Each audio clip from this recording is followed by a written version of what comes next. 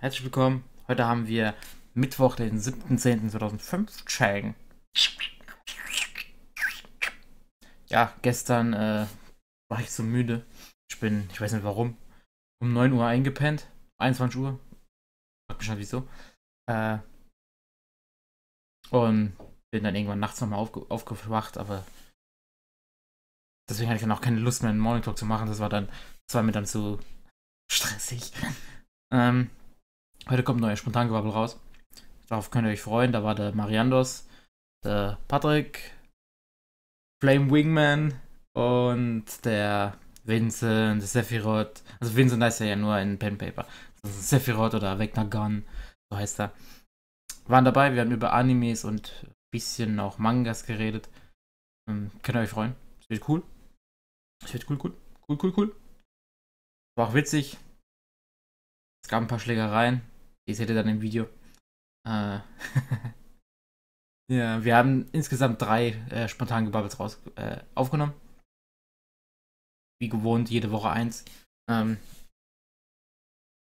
anderen 2 Themen sind auch interessant. Das zweite Thema heißt, was geht ab? Das dauert ja noch nächste Woche. Was geht ab?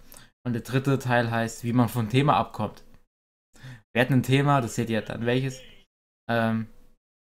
Und plötzlich haben wir über was ganz anderes geredet, die ganze Zeit. Und das hat halt gut gepasst. Ich meine, Spontangebabbel. Ich wollte von Anfang an, dass es so wird, dass man einfach über irgendwas redet, eine Stunde lang, und plötzlich dann am Anfang dies und am Ende hat man ein ganz anderes Thema. So wollte ich es eigentlich die ganze Zeit schon haben und das hat gut geklappt. Und ja. Ich habe schon lange etwas nicht mehr gemacht, und zwar Filme vorgestellt. Das habe ich schon so lange nicht mehr gemacht. Ich habe jetzt hier 2 Filme. 2. Vielleicht zeige ich den einen morgen nochmal, aber ich habe jetzt 2. Ich gucke erstmal, ob ich die Kassenzettel da noch drin habe. Das mache ich nämlich öfters. So, Nummer 1. Mad Max. Bestimmt einer der besten Filme, die dieses Jahr rausgekommen sind.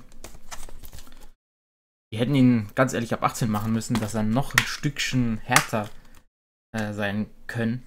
Aber, wie gesagt, einer der besten Filme, die ich dieses Jahr gesehen habe. Viele werden das nicht mehr toppen. Viele Filme. Ich meine, da kommt noch Star Wars, das wird wahrscheinlich das Beste. Hoffentlich wird es das Beste. Aber das Stück hier kann ich nur empfehlen. Und es ist keine neue Geschichte, also kein neuer Max, sondern es geht einfach da weiter, wo es aufgehört hat. Es spielt zumindest in dem allen drin.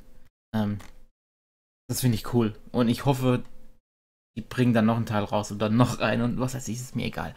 Wie gesagt, geiler Film. Guckt den euch an. Guckt den euch auf jeden Fall an. Super. So, dann auch dieses Jahr. Das war doch dieses Jahr, oder? War das jetzt schon letztes Jahr? Ja, müsste dieses Jahr sein. Keine Ahnung. Die Avengers. Avengers Teil 2, Age of Ultron, war okay. Ich habe ihm eine 10er-Wertung gegeben, weil ich als Nerd fand das eh geil. Von daher war das mir dann wurscht. Es ist die 3D-Version. Da ist Blu-ray und die 3D-Blu-ray dabei. Mach das mal auf. Ich habe das selber noch gar nicht aufgehabt, glaube ich, oder? Habe ich das schon mal aufgehabt? Ich weiß es gar nicht. Die Werbung machen wir hier mal raus. So. Die Discs sehen aus wie beim ersten Teil. Hier. Also, was soll man dazu sagen? Leute, die Marvel-Fans sind, können damit auch was anfangen.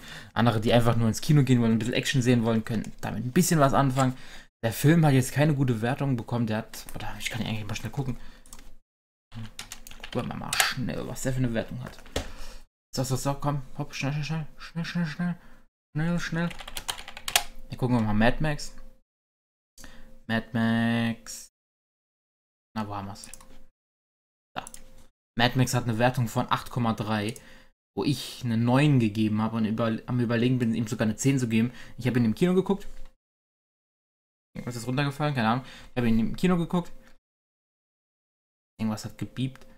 Und habe ihn dann im Flugzeug geguckt, im Hinflug nach Tokio. Und habe ihn gestern. Ich glaube gestern was, habe ich ihn nochmal geguckt. Und er wird einfach nicht schlecht. Man kann den sich jeden Tag angucken irgendwie. Das ist richtig geil. Richtig geil.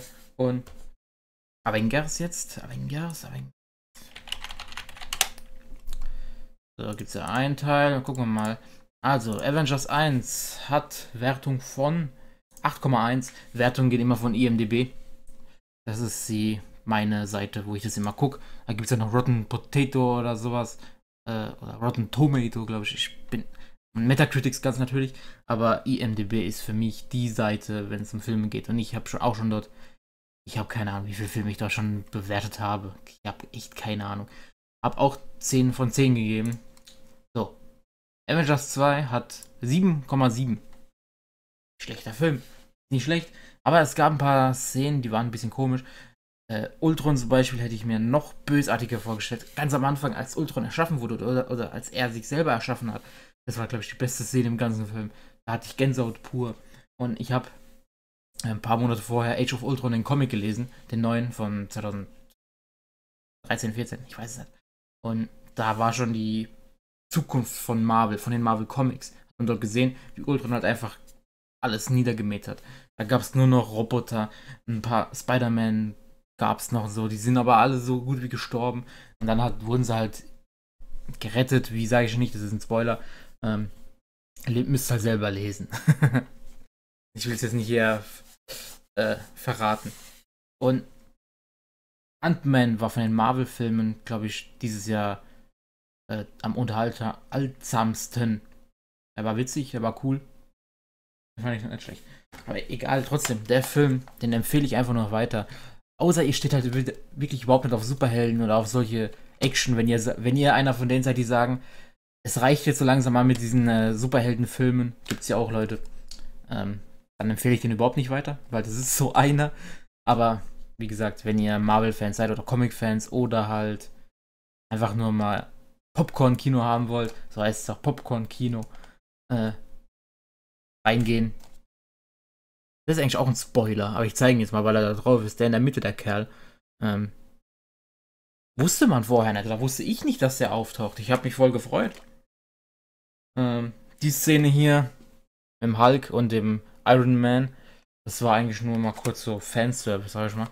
Das war jetzt nicht so wichtig für den Film. War es nicht. Jo, was gibt's noch? Was ist das hier? Ist was umgefallen? Nö, gibt eigentlich nichts. Heute kommt nur raus. Ja, Spontangebabbel und eine Folge Lego Dimensions. Ich habe jetzt weitergespielt. Ich habe jetzt aufgenommen für die nächsten. Für diese Woche habe ich komplett aufgenommen und für die nächsten 2 auch schon. Weil das Spiel macht so Spaß. Ich will das so schnell wie möglich durchhaben, weil es am 16. Oktober dann richtig losgeht. Egal, okay, ich sag Tschüss für heute. Falls es irgendwas gibt, schreibt mir wie immer hier unten in die Kommentare. Wir sehen uns dann.